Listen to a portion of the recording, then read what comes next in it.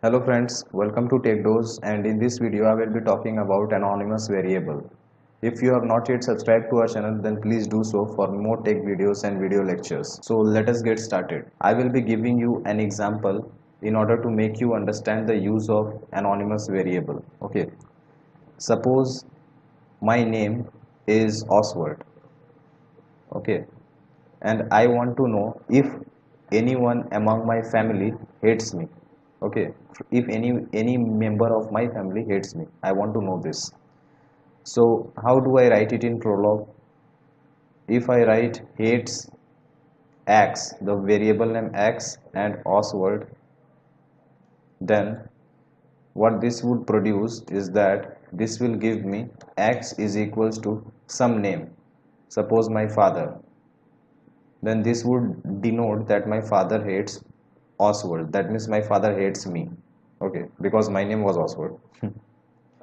So suppose I give you a database here, hates father, it will be a small f, otherwise it will become a variable. Father, comma Oswald hates mom, comma neighbor, because my mom always hates the neighbors. So I'm giving this. Suppose in the database I have these two things and I want to know who hates Oswald. Okay, so I will write hates x comma Oswald, and the value of x will come out to be father because my father hates Oswald. Okay, and next, if I want to know if anyone hates Oswald without knowing the name or without revealing the name, then how do we write it? We will write it hates underscore comma Oswald.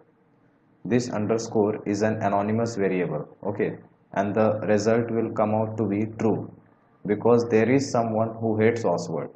So this anonymous variable is very useful in these type of cases where we don't want to reveal the name who hates Oswald, but we want to say that there is someone who hates Oswald. Okay, so in these type of situations we use anonymous variable, and one anonymous variable is always different from another anonymous variable. Okay, so this should be kept in mind. One anonymous variable is different from another anonymous variable. So I hope you must have understood the case where we should use anonymous variable and the case where we should use variable, because variables will always be initialized to some value and the result will be equals to that value. The value of x will get printed. But in anonymous variable, they will just see if it is true or false and will give the output as either true or false. Okay, if I write loves underscore comma Oswald, and since we don't have any such predicate, then this will come out as false because it will be prolog will be matching it with the first one, the second one, the third rule, and since it is not matching with anyone, so it will be false. Okay, this will come out to be false. Next we shall see a program illustration of this video. Let us now see the coding of anonymous variable. So I will be opening the swi-prolog, then I will go to file and then click on new, and I will just write the file name as anonymous variable.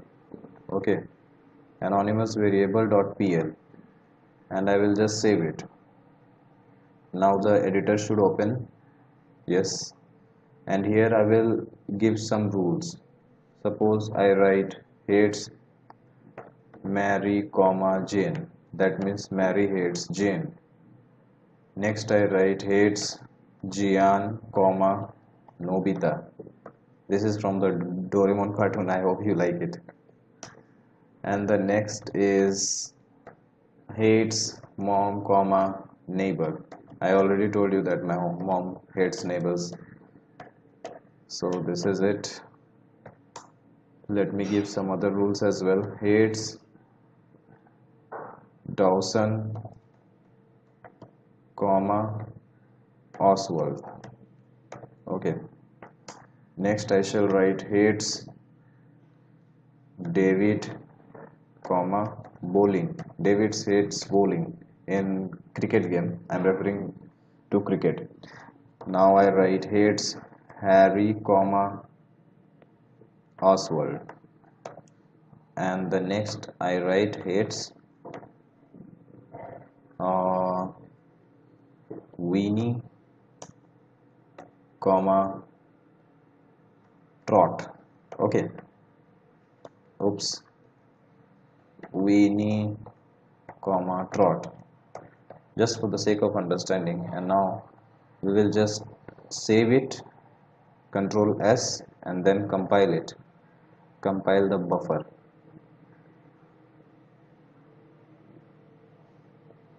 Yes, it has been compiled, I think. Let me see. Yes, it has been compiled. And now we can give our question. Okay, so I want to know who hates Oswald.